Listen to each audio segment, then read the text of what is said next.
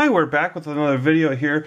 We're going to do a video on how to make our suspensions, and if you saw our video on our off-road truck here, if you haven't, definitely check it out. We have a working suspension, so I'm going to go ahead and simulate, show you how this works. So I got an extra piece here, an extra Lego piece. I'm going to hold that down with my hand here, and then I can drive this truck. You can see those wheels just move right up and over it. So these back wheels also have the suspension on it, and you can see they all go up and over.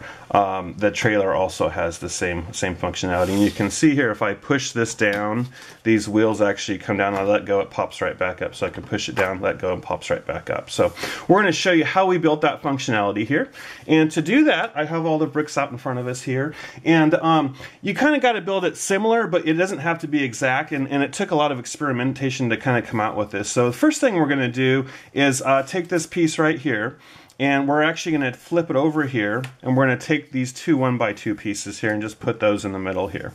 So you can see here there's one, and then there's the other one. Now we're going to take the 2x4 pieces, and you don't have to use 2x4s, but you can see what we're kind of doing here is we're going to do 1, 2, and then 3 and 4. Okay, and then for the wheels part, what we do is we're going to put these wheels underneath. So we do one wheel here. So, and that's a 2x6, and depending on how wide you want your vehicle to be, you can do different combinations here. So I got the other wheel, and then we're going to go ahead and take these 1x2s and put them on the bottom here. I'm going to go ahead and tighten this up a little bit here. So 1x2 goes there. Okay, on the top, we also have to do something similar. So we got to take a flat piece. This is a 1x4 flat piece. This goes right in the middle on the top.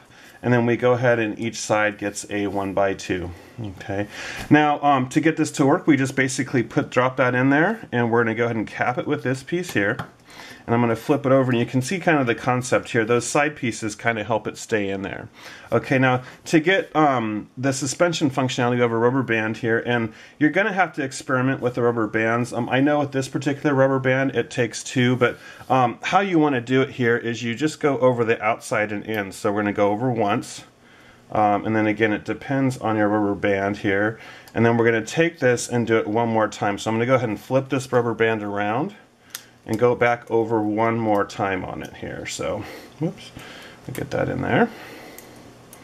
So that's in there, and then that's it. So you can go ahead and you can see here we have this, and we can bring it up here and drive over whatever we want to drive to, and that's the suspension, how it works. So thanks so much for watching. Let us know if you have any questions. Definitely check out the truck video here if you haven't had a chance. Lots of functionality, and thanks for watching. Have a great day. Bye-bye.